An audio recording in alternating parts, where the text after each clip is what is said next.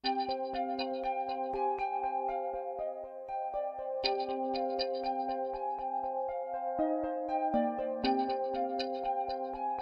家好，我是元宝。今天我们来讲述一起发生在马来西亚的虐心案件。元宝小时候呢，听家里的老人说过一句话：宁要一个要饭的娘，不要一个当官的爹。还有什么有了后妈亲爹别后爹，这种俗语呢，虽然粗糙，不过也是老一辈人总结下来的大致情况，肯定不能100%如此。不过也从侧面来说呢，就是做母亲的都会非常疼爱自己的小孩，毕竟自己10月怀胎生下的。但是今天本案要讲述的母亲可就是截然相反了，而且是残忍至极。这到底发生了什么了呢？话不多说，开录本期案件：亲妈。时年28岁的女性销售员郑慧文，她当时与在中国工作的丈夫分居了。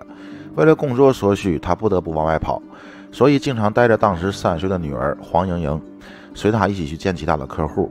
实在不方便，就把女儿交给母亲来照顾。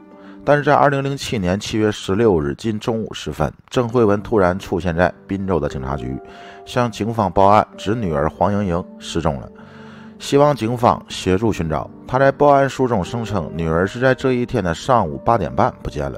当日，她是带着小莹莹前往巴扬巴鲁吃早餐，准备过后将女儿交给干妈照顾。以往都是交给自己的母亲的，这一次交给干妈是第一次。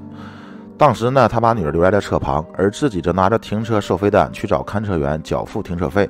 约10分钟后返回的时候，突然发现女儿已经不在车旁了。他联络到小莹莹的祖母，在巴扬巴鲁一带到处的寻找，找了3个多小时，他才前往警局报案的。根据郑慧文说，失踪的小莹莹当时身穿整套卡通式的睡衣，头发过肩，样子长得非常的可爱。这一宗女童失踪案当时轰动了整个槟城，各界人士纷纷发起了寻人启事。各有关组织和公众通过各种渠道发布信息。小莹莹失踪的第3天，郑慧文在男朋友及母亲的陪同下，继续派发寻人传单。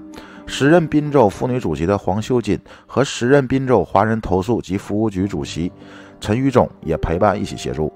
身为一名资深律师的黄秀金及曾处理过数百宗投诉案件的陈玉忠，对小莹莹的失踪过程特别的在意。他们耐着性子逐步向郑慧文进行提问，结果发现疑点重重。综合小莹莹失踪的整个过程，有7大疑点令人质疑此案另有蹊跷。第一点，郑慧文声称她是因为着急上班而将女儿留在了车旁，自己则拿着停车收费单去找看车员缴付停车费。但根据当时的看车员描述呢，郑慧文的汽车当时并没有停放在路边的停车格子里面，所以就不会有收费单。第二，就是为了一张不存在的停车收费单，将女儿留在了车旁，而且是10分钟之久。如此的做法令人难以理解。第三，就是被警方追要这个停车收费单的时候，郑慧文声称因女儿突然失踪，在不知所措的情况下，不小心把单据丢失了。这张关键性的单据丢失，使他为了找看车员而丢失女儿的说法根本就站不住脚。第四，根据了解呢，郑慧文以前都是把女儿交给母亲照顾的，但为何出事这一天却声称要将女儿交给干妈的呢？针对此点，郑慧文并没有加以说明。第五，郑慧文带着女儿的祖母在巴扬巴鲁一带寻找女儿的时候，根据目击者说，当时她的神情相当的镇定，并没有如一般失去儿女的母亲发狂似的寻找，直到她最后到了警局才泪如雨下。第六，郑慧文只是一名普通的销售员，刚与丈夫分居不久，警方基于此呢，排除小莹莹被人绑架的可能性。第七，郑慧文与丈夫分居时已交上男朋友了，并和男朋友同居。小莹莹降生后一直由外婆照顾的，其父亲则前往中国云南工作，所以小莹莹从未与父母或者是母亲同住过。尚在国外的小莹莹亲生父亲呢，曾对家人说过，暂时不会回国，因为就算回来也是无济于事的。黄秀金与陈玉忠觉得此事绝对不是那么简单，随后呢，由协助帮忙寻找变成帮忙审问了。他们采用软硬兼施的手法，要他老老实实的说出真相。在不断的施压盘问与道德良心的谴责下，郑慧文终于向警方说出了实情，让这起大家所关心的失踪案有了惊天的大逆转，也是大家最不想看到的，也不愿意相信的，就是小莹莹已经死亡了，而且郑慧文是知情的，并且参与了烧尸的行为。得到这个惊人的消息，警方马上去抓捕郑慧文的同居男友王志良，在7月8日傍晚很顺利地逮捕了此人。带到警局后，王志良承认了杀人。警方先是带着2人去各个地点收集证据，在2个人居住的公寓里带走了床单，在一个坟场的墓碑前发现了烧尸的痕迹，还有一些碎骨布条。此处就是两个人烧毁小莹莹尸体的地方。警方对这些残骸进行了 DNA 检测，证实就是失踪女孩小莹莹。那么这两个人为何会如此呢？元宝根据马来西亚的网站还有我们国内的网站查询到2个结果。元宝本人更倾向于马来方面的资料，但是为了不让一些人找到机会白嫖我就多说几句，是吧？国内的资料中说的是，王志良交代了两个人只相识了半年，于2-3个月前才同居的。女方把女儿由娘家接回同住，因王志良失业，父亲在家，就把小莹莹交给了男友看管，以便自己可以安心的外出工作。由于新到一个房子呢，也可以说是新到一个居住环境吧，小莹莹表现得特别不听话，时常的哭闹，且不敢自己睡觉。王志良心生歹念，于是痛下杀手。事后呢，他去找郑慧文，告知自己已经将他的女儿杀死了。如今没有这个小家伙碍事儿，两个人便可以天长地久，过幸福的二人世界。郑慧文面对这个杀死自己女儿的凶手，竟没有表现出格外的痛苦，反听从其安排，连夜买来汽油，先是分尸，后随着男友王志良将女儿莹莹的尸体带到城外的坟场内，泼上汽油后点火焚烧。火焰熄灭后，两个人毫无人性啊，竟把尸体的遗骸弃置多处。第二天，郑慧文去警局报案，谎称女儿失踪。最后，王志良被判处了死刑。但是在2008年2月18日，他在牢房里用毛巾上吊自杀了。马来方面的资料中说的是呢，王志良只承认自己杀人了，但是拒不交代作案过程，还有动机缘由。而且小莹莹的尸体残骸只找到那么一点，没有全尸，就无法查到更多的佐证。当时警方在这两个人的公寓里发现了病毒，对王志良进行了尿检，也是呈现阳性，而且郑慧文也在跟王志良交往后染上了毒瘾。警方怀疑是当时两个人毒瘾发作，杀害了小莹莹。但是这一对无耻的男女在上法院后，面对公诉还同意了口径，拒不认罪了。